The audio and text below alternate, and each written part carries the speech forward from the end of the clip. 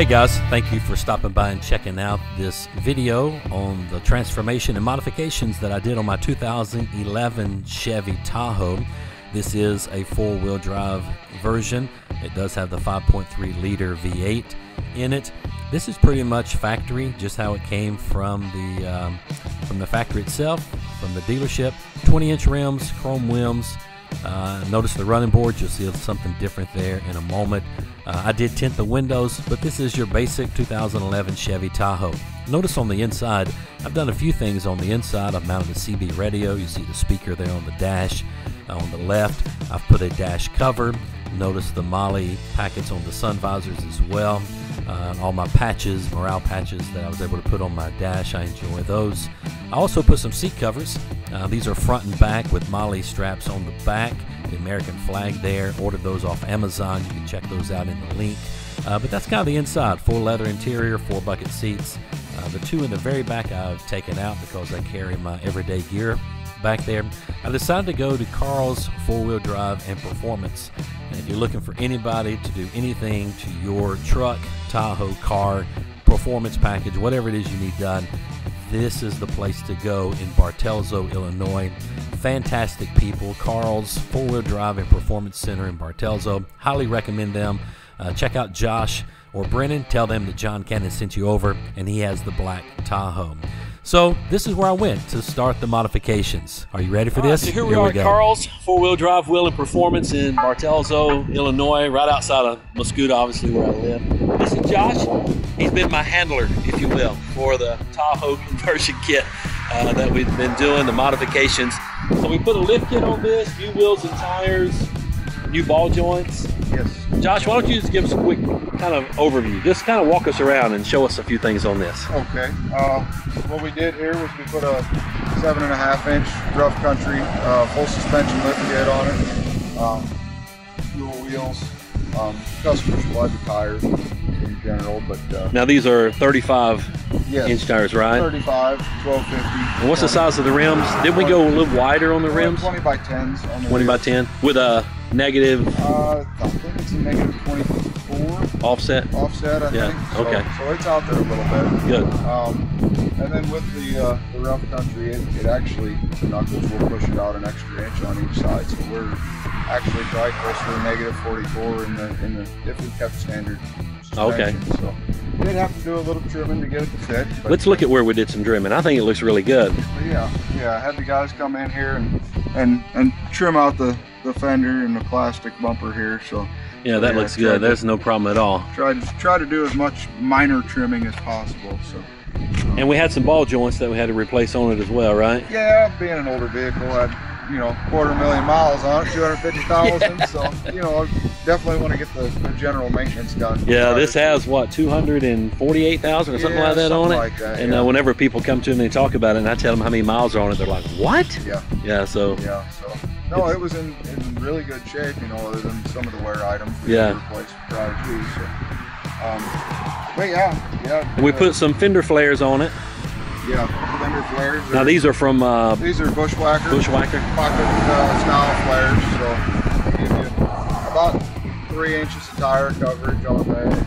So aesthetically, I'm gonna take a shot right down the side so you can kind of see how the stance of the Tahoe with the wheels, they stick out a little bit past the fender flares, which is that's the look I was after right there. I wasn't real sure how it would look. I knew, but that's kind of what I wanted. We wanted aggressive. But yeah,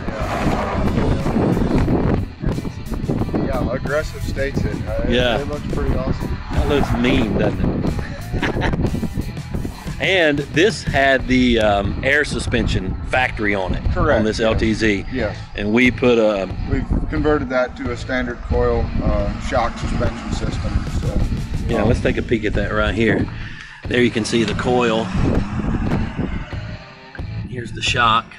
That's your traditional system right there, right? Yes, yeah. So we did away with that air. Very maintenance friendly instead of all the air and compressor and stuff like that. So a lot of people love it. People have gone to that. So.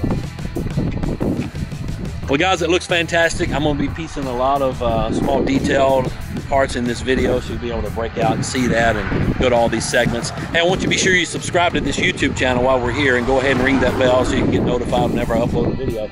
But if you need anything done to any of your vehicles, trucks, four-wheel drive, whatever, I highly recommend Carl's. This is Josh. We have been talking since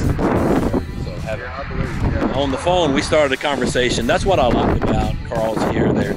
You're down to earth. They take time to talk to you. You're just not a number. You have a conversation, and we talked about this for months before we actually did the build, didn't we? Well, you know, it takes a little time to pull the trigger. Yeah, it does. It's a big build, so. Yeah, and then think about all the variables that come into play. So anyway, I hope you enjoy the rest of this video. I'll do some more detailed shots here on what we did here. But Josh, thank you very much. Thank you. Appreciate what you did for us here, and look forward to more.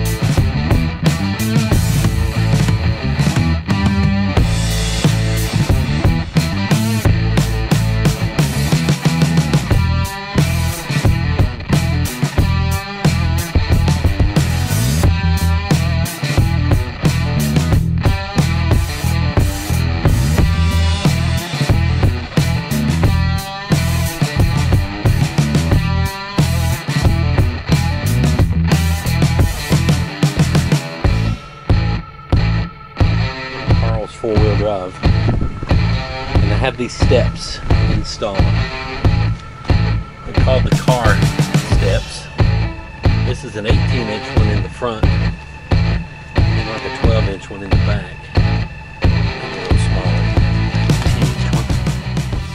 But anyway, what's impressive, and I don't know if you can see this, these guys did a great job, because